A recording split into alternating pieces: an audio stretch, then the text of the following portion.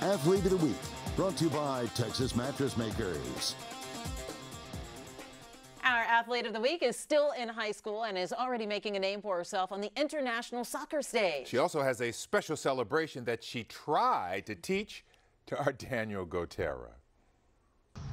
It's no secret why Barbara Olivieri, I want you to sprint past me, okay? is one of the top soccer talents in the state. Dig.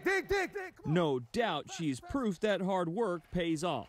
There you go. It's not something you plan, it just comes to mind, you just do it, and like taking them out and scoring is just the best feeling ever. She's gonna work on her agility and quick feet. This 16-year-old from Tompkins High School helped guide her school to the finals last year. She was destined to play the sport.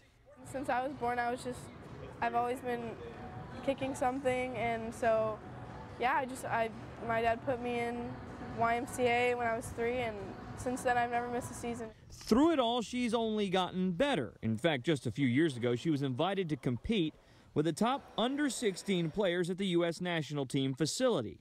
I couldn't even believe it. Like, I was like, there's no way that I just did that. 30 people out of the whole United States, and I get called up. I thought it was insane. Like, but there's more. Barbara's family is from Venezuela, which opened the door for her to play with that country's national team recently.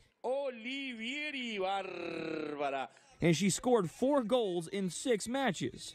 Wearing that and like, yeah, just know that we're making people proud and stuff is just amazing. And that celebration? I mean, I'm pretty bad at it, I'm not gonna lie.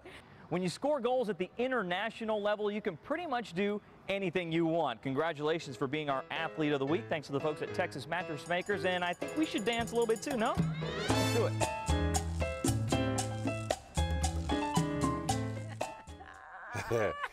Oh, she's scared. Daniel scared her off. Did you see that? Is there someone you would like to nominate to be our Athlete of the Week? Please send us an email at sports@khou.com.